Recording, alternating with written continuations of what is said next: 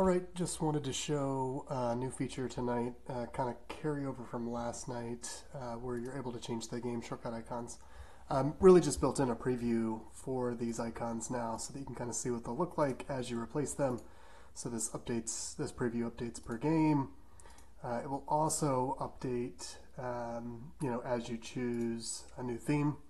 So we'll pick my favorite theme here, over by Zerter.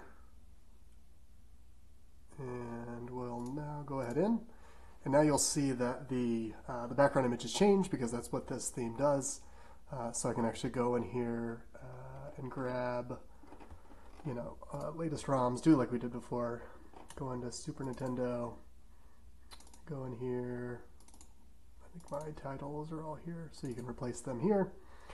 And you don't have to replace all of them. You can pick just a couple. And then you can obviously cancel out, but what you'll want to do once you've got it done is you'll hit save. Now that actually saves the resource file, so now you could put it into your device. You can also go back to it and take a look at it, make sure it's right.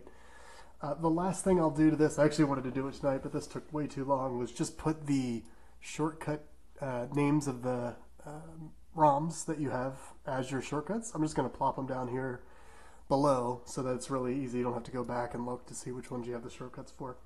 So I'll add that in the next update. Got caught doing too much of that. And then also shout out to friends here, doggyworld, and I don't know how to say your name, Dteyn.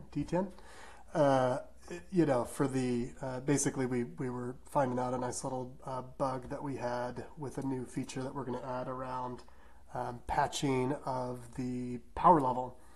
And so there's just a little bit behind on Tadpole on where some of the other web tools are, to make sure that we can support kind of a new fix for making the battery life last a bit longer, and also give you indication when it's about to die.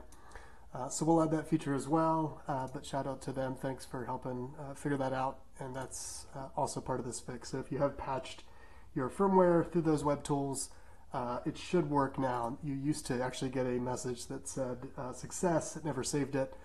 Now you should be able to go ahead and update your boot logo directly from there. And then also, if you've got, for some reason, some bad BIOS, there's a little bit more error checking, so it'll actually give you a failure message now.